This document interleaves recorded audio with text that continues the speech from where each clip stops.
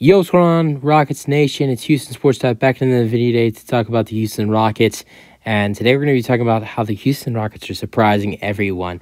The Houston Rockets are 3-3, and they're at a 500 record for the first time in I think it's over 1,000 days. The Rockets haven't been haven't had a 500 record since February 2021, and last time they had a 500 record is when they lost to the San Antonio Spurs. I think it was February 6, 2021. They lost to the San Antonio Spurs 111-106.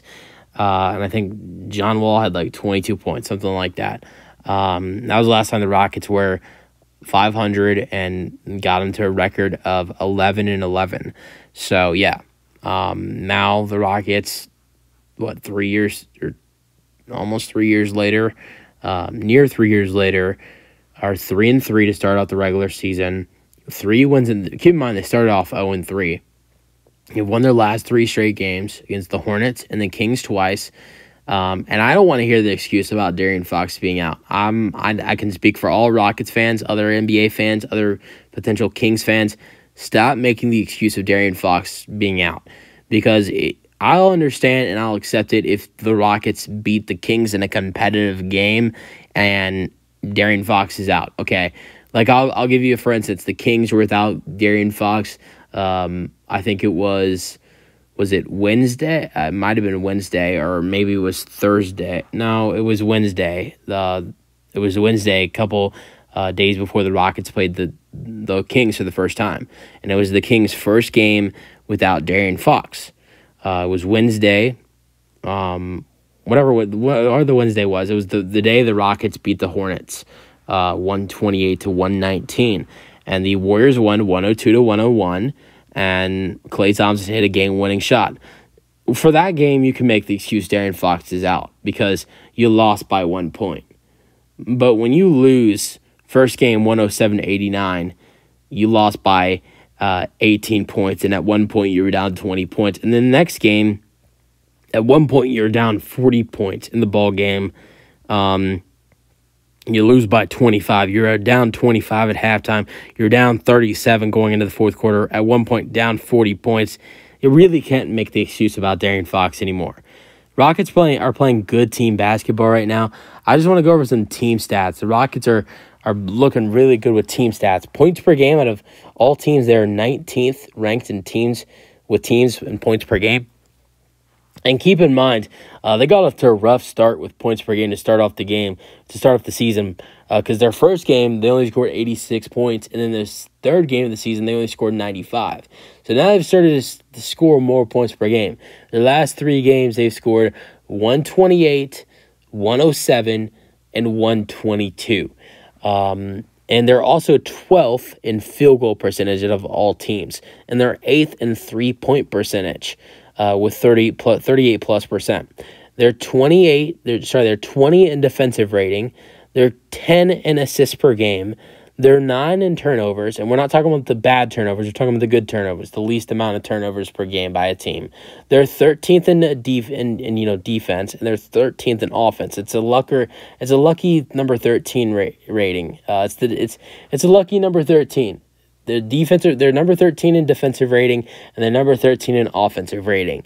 And so for team stats, which a lot of these numbers, and I can confirm 3-point percentage, the Rockets were dead last year. At the end of the season last year, they were the worst 3-point shooting team in the NBA. And some of these stats, they were the worst in the NBA as well. I mean, some of these stats they were not, but for a lot of these stats they were, and they're playing great team basketball right now, and that's why they're top 10 in assists per game. They're playing team basketball, and I'll go over to some of their player stats, and their best player so far has been Alperen Sengun. He's averaging 18 points per game with 9 rebounds per game and 7 assists per game. You can basically maybe argue that he's averaging a triple-double. He's improved on the things that he struggled in last season. Last year, he struggled in 3-point shooting, defense, and committing fouls. And he's improved every single. He's improved every single categories of that. He's improved defensively this year. He's been way better on the defensive end. He's even shot better from three with 33.5% from three. And he's only averaging 3.2 fouls per game. Jalen Green's been great too. He's averaging 18.2 points per game, 4 rebounds per game, 3 assists per game, shooting 37% from three. Jabari Smith Jr., 14 for 7. The three young core for the Houston Rockets are looking really well. They're meshing really well together. The new additions are looking really well too. Fred VanVleet, 17 points per game, 8 assists per game. It's 8.2 assists per game, and that's top 10 in the NBA for players.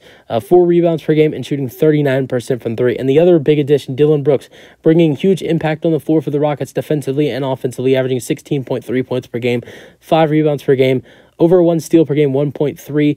Even against the Hornets, had a career-high 5 steals, shooting 57% from three, which is good for 6th in the NBA out of all players. And he's shooting 59.3% from field goal and 93.8% from the free throw line. And also, a guy who's been a really big impact to the Rockets off the bench, Jae'Sean Tate, averaging 6 points per game, 4 rebounds per game, 1.3 steals per game, a half a block per game, and also shooting 54% from three in the NBA, which is also, I think, like ninth or 8th in all among NBA players. So these 6 guys are playing great basketball for the Houston Rockets right now. And I also want to mention that they are also doing all this without one of their best defenders and one of their best rebounders and a great scorer in Tari Eason, second-year player from LSU. So keep an eye out for the Rockets. They can keep playing like this. It's going to be dangerous. I'll say this, that right now for the Houston Rockets, you look at their next 3 games, all at home against the Pelicans and the Lakers and the Nuggets. I want to mention that the Lakers tonight against the Lakers, I'm going to that game. They could be without Anthony Davis. The Pelicans will be without CJ McCollum. That will be like a playoff atmosphere on Friday because it's going to be an in-season tournament. Sunday, they'll play the Nuggets without Jamal Murray. I think the Rockets could get at least a win or 2 in these next 3 games. If Anthony Davis doesn't play tonight, I think the Rockets, even with Anthony Davis playing, have a chance to beat the Lakers. If Anthony Davis is not playing for the Lakers, I think the Rockets beat the Lakers. I think the Rockets probably beat the Pelicans. I think the Rockets do lose to the Nuggets. But right now in the next 3 games, I'm thinking the Rockets either go 2-1 or 1-2, which with those 3 opponents, it's not bad to go 1-2. So in these next 3 games, which ultimately would be 9 games into the season, I see the Houston Rockets either being at a 5-4 record or at worst a 4-5 record, which is not bad. So that's the video. If you guys enjoyed, let me know your thoughts, and peace out. Go Rockets.